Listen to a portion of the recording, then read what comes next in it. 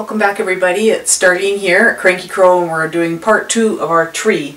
Now as you can see, I finished my tree. I didn't put that much detail on my little branches, but just to give you an idea, I could now get very detailed with all my little branches.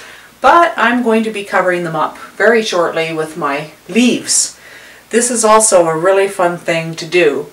Now you could use this, right? This is our leaf sheet that comes in one of our Cranky Crow kits, and I could take this and I could either cut out the pieces or I could just put it up wherever I wanted, and I could use my transfer paper that comes in the kit, and then I could just outline my leaves and put them on wherever I wanted. But I wanted to share something a little bit different with you today, so I'm going to put this back up here for now.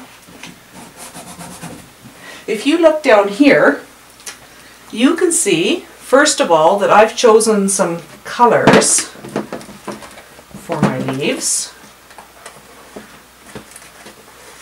I've got an olive green for my darkest, and I've got a sap green, and to that I've added some yellow, brighten it up a bit. So that's kind of my mid-green. And then I took the sap green and the yellow and I added some white. So everything matches, and then I want a little pop of color. So I've taken some orange. So I could take some orange, I could also take some red, and that'll really make my tree fun. So let me get these things out of the way. Now, rather than just draw all my leaves on and then paint them, I'm going to show you some fun things you can do to make your leaves. And I have to tell you, if you're doing this with kids, they love it. So if you have a preschool, daycare, kindergarten, lower elementary school ages, actually even higher levels, they have a lot of fun with this. I remember doing this with a high school class once, and oh my gosh, that was a pretty wild tree. So you can see that I am going to stamp my leaves on. And what I did was I traced my pattern onto some cardboard just to get my shapes, right?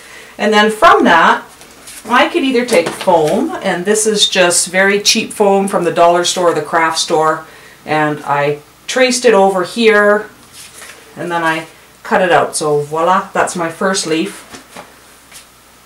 You can use styrofoam, works very well. Just take a plate, cut it out. So there's another one. You could use this. This is a little bit more expensive. This is actually a sponge, and it's used for acrylic painting. You can get that from pretty much any acrylic or any acrylic section in paint shops. The reason I like it is because it actually has this texture, and that's pretty fun. But you could use either side of it, and I've wet it so it's damp. And another thing that's also really fun is this stuff. This is the stuff you put under your utensils so they don't slide around in your drawer, and this also makes a really nice sponge effect. So now, rather than just dip and paint, which could result in a really huge mess, I have a few options. I can either use a foam roller, again pretty inexpensive from the dollar store, or I can use these, and Michael sells these little things in bundles also, quite reasonable. And all I'm going to do, let's start with a medium shaped one. And I could use a brush, but I'm going to use a foamy, and I'm going to start with a nice bright one. Put lots of it on. I'm using this board underneath that I'm fine getting pretty messy. Just remember, if you're working with kids, put lots of newspaper down or some kind of tarp or something. This is going to be very messy, but fun. So I'm going to just go like this, hold it, press, keep pressing, and then very carefully pull it up. How fun is that? Very, very cool. So now let's try this with our styrofoam, and I'm going to come down. Now, if you're doing this with kids, what I would suggest is you get one different foamy for each color. So why don't I do that now? When I'm doing it myself, of course, doesn't matter so much. But with kids, very good idea. Have separate containers everywhere, separate foamies. Things will be much better. Let's do a dark one. So I've got my little foamy thing,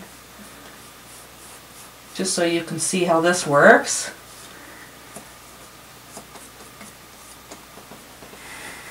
I'm gonna come up here. Ooh, I got a big glop right there, and that's not gonna work out very well. Okay, why don't I go down here? That looks kind of a good place right now. Again, I'm just pushing everywhere. Very carefully. Lift her up. Ooh, neat. I like that. Now, I can come back later if this really bothers you or bothers anybody else, and just take my little brush and I can fix it up. But I like the look of this coming through with the stamped one. So to give you an idea, let's just try a couple of the big ones. And I'm going to do the big piece of foam. And I'm going to do this with this texture one. Now, because this is texture, what I should be trying to do, see how I'm just skimming across the top because I don't really want to obliterate that texture. And if I push hard onto the wall, I will. But I do want to make sure I get the edge because I want the shape of my leaf. So I'm going around there. I think I'm going to leave that. Maybe just a little bit more over here. Ooh, let's see. Now, of course, this is a really big one. Where should I put this? I'm actually going to put it there. Yeah, why not? Okay, maybe here. Let's go over here. Maybe my leaf is too big for my tree, but that's okay. It's a sample. Yeah, as you can imagine, kids love doing this. So, oop, I'm going to push a little more. Ta-da! Cool. Really like that. One thing you could do later when it's dry, you can have this thing all washed out, and then you can cover it with yellow or whatever color you want, and then you can do it again. You get a really nice effect one over the other. So let's try one more of my little stamping things here. Of course, let's try the orange. This is a fun thing. Probably should be using a roller or a wider thingy. I just want to skim the surface with this one. Why don't I switch?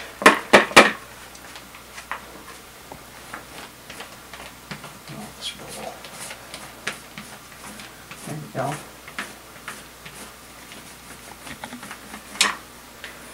Now you know, of course, that I'm not doing this right. I should have it on a piece of palette paper or whatever, rolling it out. That's all right. You get the idea. There. Same thing. I want to make sure that I have the edges, though. That's always very important. Love this stuff for texture. Great with any kind of mixed media painting. Where are we going to put this one? Why don't we put this one here? It's kind of a nice contrast.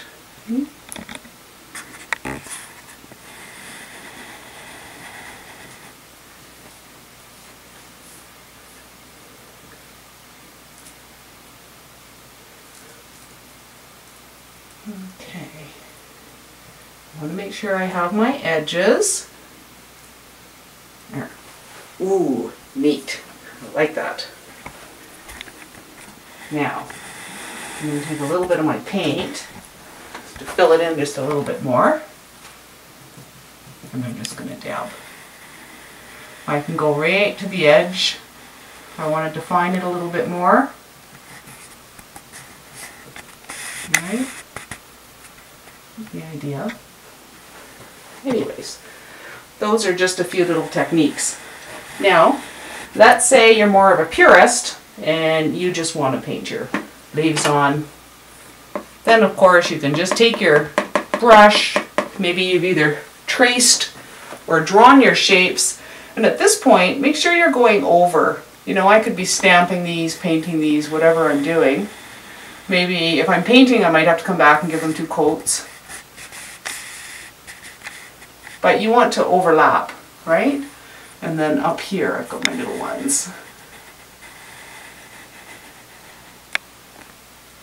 Some of them are going to be touching the branches. If you're not sure, you can look at pictures of leaves and how they go. But you're just going to slowly start building it up. Personally, I like the look of the stamped one. And if I were going to be completing this whole tree, that's probably what I'd be doing. But, you know, you can spend the whole day or weekend working on these leaves. They take a long time, but they're sure fun. Good there. Then, of course, I can be changing my colors. Little tiny ones.